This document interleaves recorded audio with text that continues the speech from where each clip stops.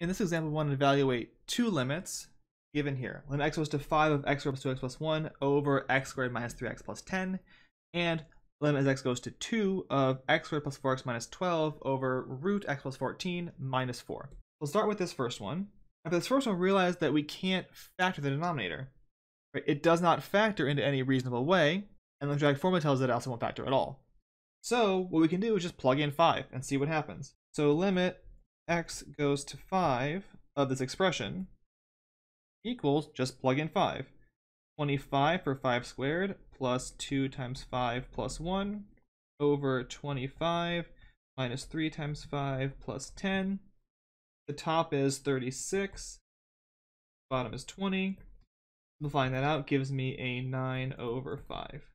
Now for the second one, we're not as lucky because plugging in 2 gives me 0 over 0.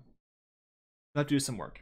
For this one, we want to try to rationalize the bottom and then see what happens. So limit x goes to 2 of that expression.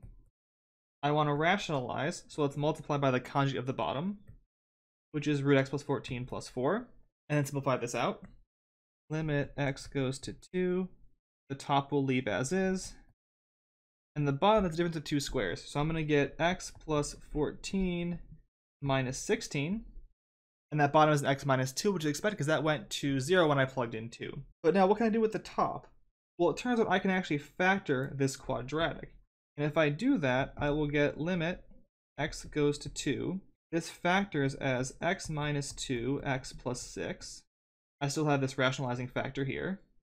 And then divide by x minus 2. So now I can cancel the x minus 2's because I'm taking a limit, so I'm not plugging in 2, I'm looking at values near 2. And with what's left, I can just plug in 2. I will have now the limit as x goes to 2 of x plus 6 times root x plus 14 plus 4. I can now just plug in 2, and I will get 8 for 2 plus 6.